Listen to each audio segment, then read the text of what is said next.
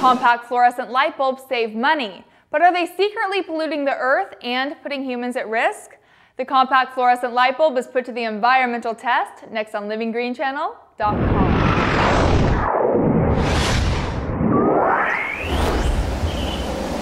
Hey everyone, I'm Elizabeth Chambers and you're watching livinggreenchannel.com, your online video source for living an eco-friendly lifestyle. Both Australia and Canada have future bans on incandescent lights in favor of CFLs.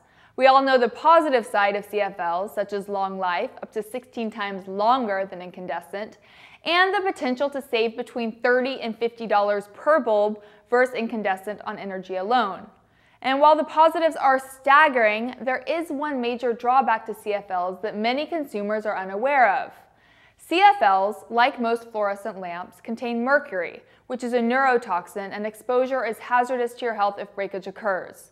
Additionally, broken CFLs are harmful to the environment as the mercury can be released into lakes or oceans and build up in fish, which is the most common pathway to human exposure of mercury. CFLs must be disposed of properly at a toxic waste depot. You can find out more on how and where to dispose of your used CFLs at www.energystar.gov.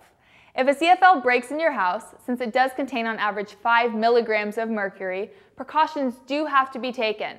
And according to GE, no immediate risk of exposure exists to you or your family if properly cleaned up.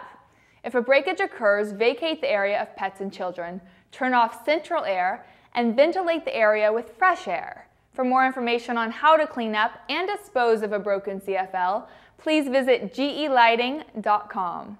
This is Elizabeth Chambers for livinggreenchannel.com with your eco-friendly update.